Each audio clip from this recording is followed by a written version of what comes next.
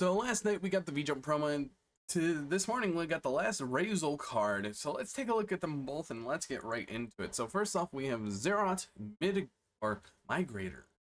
Zerot Migrator. It is a level 5 water winged beast effect monster with 1000 attack and 2200 defense.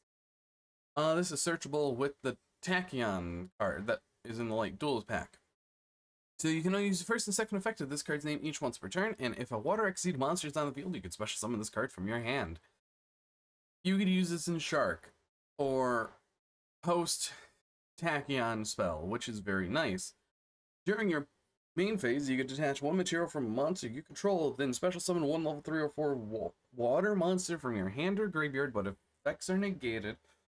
Also, if it's used for an exceed summon of a water monster this turn, it could be treated as a level 5 monster. It's an alright card. It's an extender for water decks. Free link material, especially in something like Mermail. It could be used as a one-of, but overall, it's very interesting, and I hope we get more Rio support, because this is a good start for that. After that, let's get into Raizeol Cross. Kind of like Sprite Double Cross. And let's get into it. It's a field spell, which is very interesting. So you can only use the second effect with this card's name once per turn. You can exceed summon monsters with the same name as cards you control. Cannot exceed summon monsters with the same name card you could. Interesting. You can target 2 Raizeol cards in your graveyard except Raizeol Cross, place them on the bottom of the deck in any order, then draw one. Wow. Recycling.